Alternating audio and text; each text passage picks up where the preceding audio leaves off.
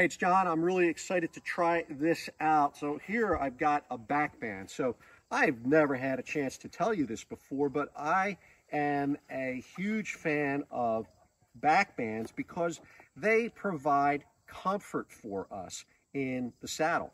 And so I haven't tried this on yet. So let's see how I'm going to do this. So we've got a couple of options for what we're going to use this for. Let's use it as a conventional back band. Now, I could have had this on already. I could step through it. If I've already climbed without it, I'm putting on a comfort device in the tree. Let's decide. I think I'd rather operate the clasp on my left side, so I step through it that way.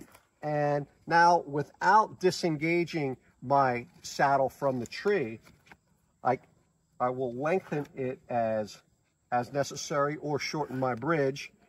No script here. And let's get that in. Let's see how that feels. So if you've ever spent, and I've spent 13.5 hours in a tree, and this is with no platform. I swear I've done that.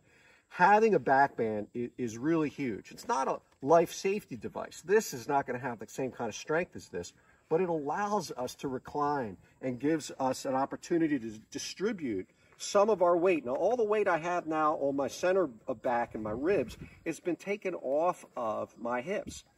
And I can change the position. I can stand tighter or further back.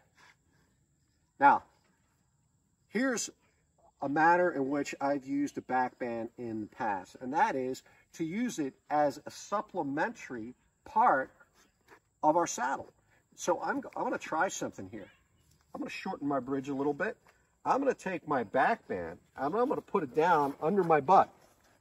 I'm going to put it down under my butt. Now, it's doing nothing now, right, because it's loose. I'm going to tighten that up. And if you've ever spent an appreciable amount of time in the saddle, you know that you can eventually feel the web loops that are on the top and the bottom, particularly on the bottom. That's where folks will complain about hip pinch. But if you've got a back band and you can adjust it just right, you can get some weight on the back band, and that takes weight off of the primary straps. And so I know this works because I've done it in my DIYs. That's pretty comfortable. Something I've never done, and I'm dying to try, is both at the same time. So here I've got a second one, and again, this is brand new, never been unraveled. Let's try two at the same time.